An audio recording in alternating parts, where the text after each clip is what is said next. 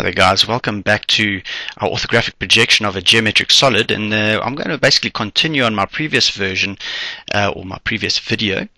And straight away we realized that we needed to go ahead and take these views that I have over here and put them down on a flat surface. So straight away I know my horizontal plane has to be folded down flat, because what you're going to be seeing in front of you is a flat sheet of paper, and you would have to have projected your different views onto each other. Right, so let's see how we're going to go about doing this. This is basically used for explanation purposes, so that you could see the actual solid shape in front of you, and you can also see why we draw the kind of views we have from the different angles that we've been presented with.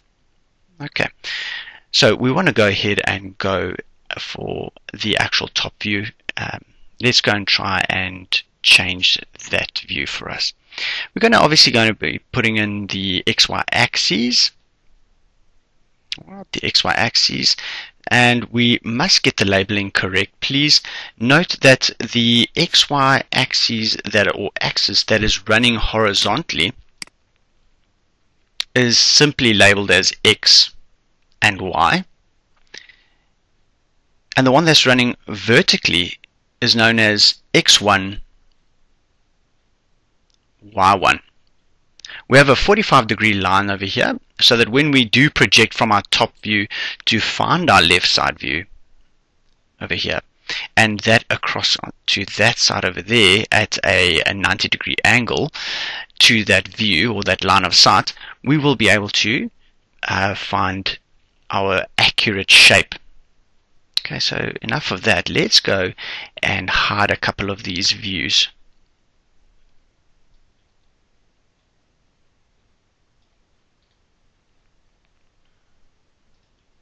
Alright, we also want to be hiding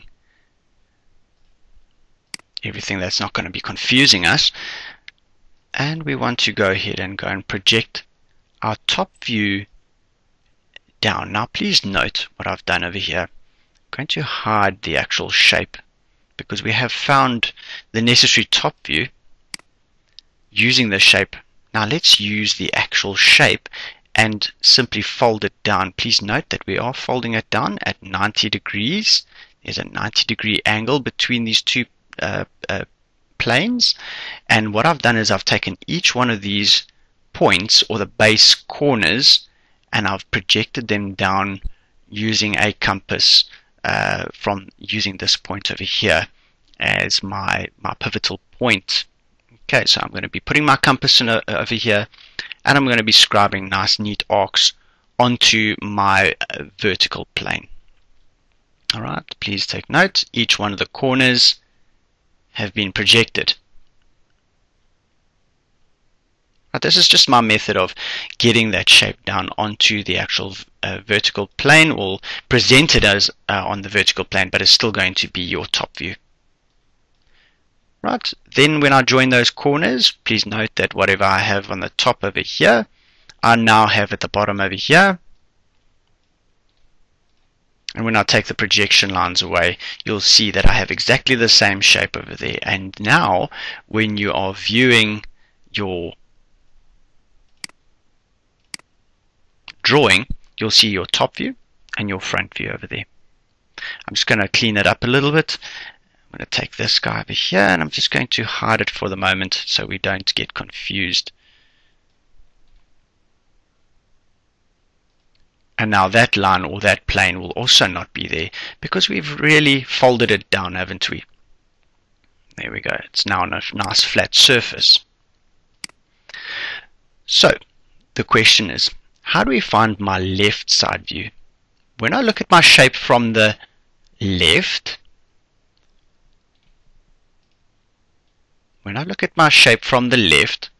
what do I see? I see that. Alright.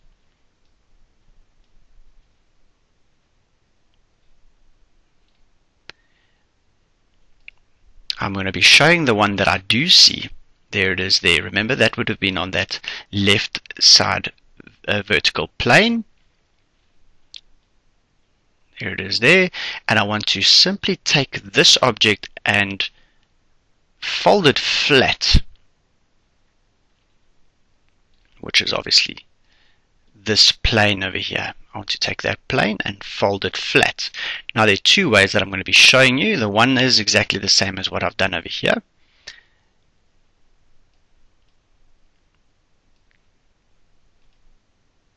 I'm simply going to be taking those points across.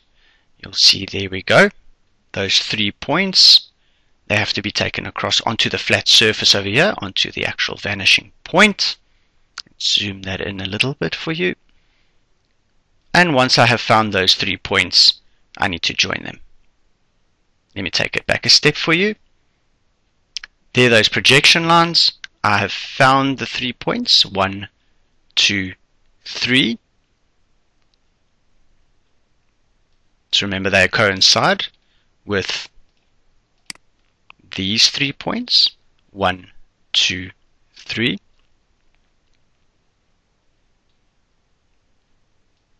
And now I simply want to see the actual shape. Once I have actually joined those corners, join the apex to the base corners, and I have the final view.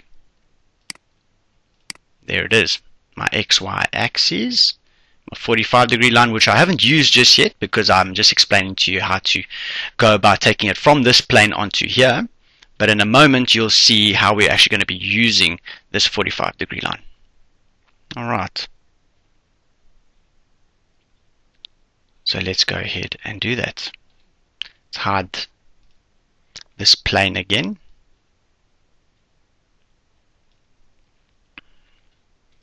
I also want to hide that guy, and I want to hide these projection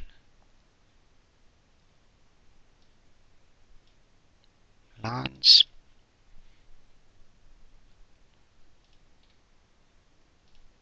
And my final shape.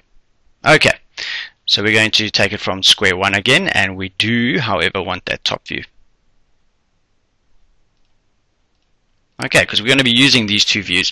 Now we can only find this shape over here once we have actually got two views, because I need height, I need my width, and I need a length of a specific view.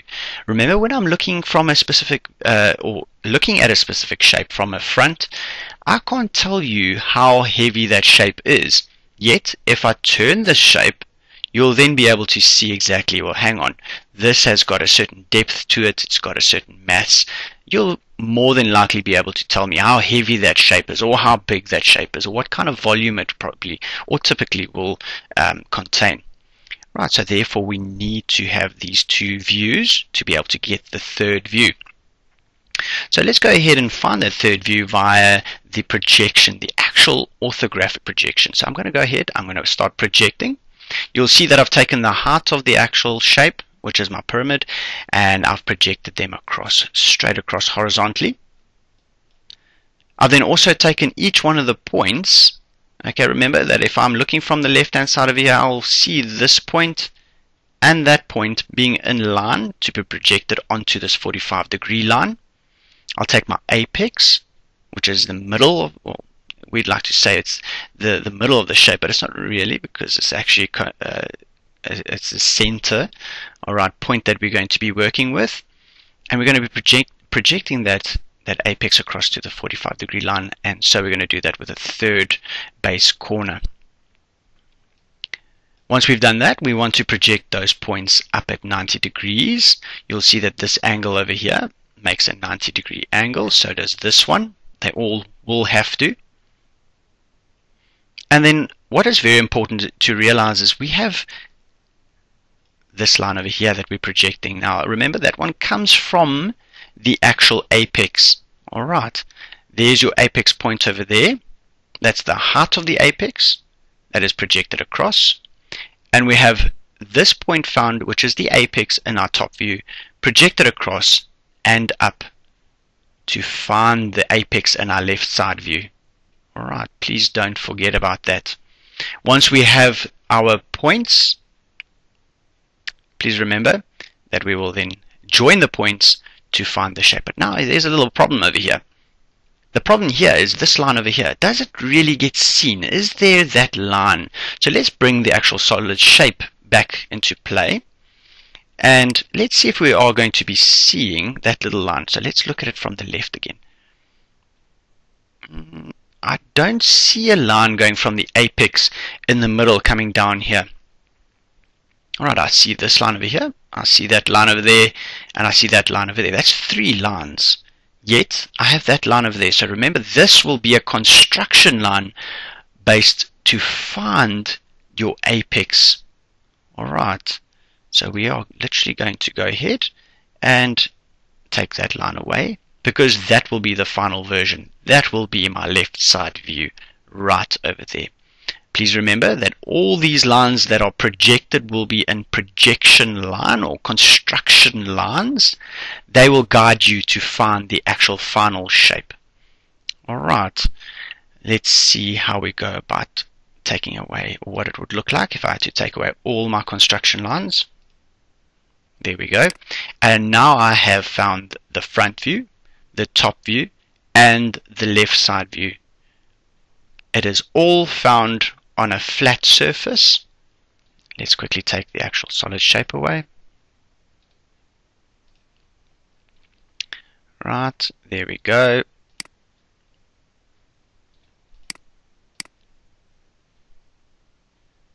I hope this was very helpful for assisting your understanding of orthographic projection, and please comment or like our videos so we could actually help other people by choosing the correct videos to watch. I hope this helped you, and please stay tuned to watch more of my videos. Thank you very much.